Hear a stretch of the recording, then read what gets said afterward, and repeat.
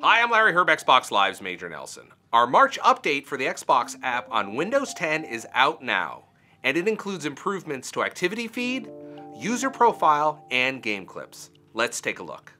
Starting today, you'll be able to see recently played Xbox Live games. Today, that includes Windows Phone, Xbox One, and Xbox 360. Moving forward, it will be games on all your Windows 10 devices. You can also now connect to your Xbox One through the Xbox app to remotely control your console. Next up, you can do more with your Activity Feed. Starting today, you can now like comments on your Activity Feed or delete posts. Your profile header will also collapse to show more profile information on the screen. And when you resize the Xbox app, it will now make the most of your screen size.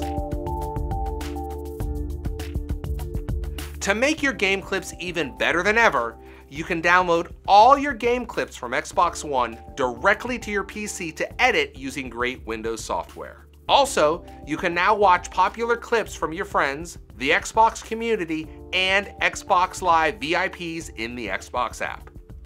For all the details, please be sure to check out my blog at majornelson.com or Xbox Wire at news.xbox.com. Thanks for watching.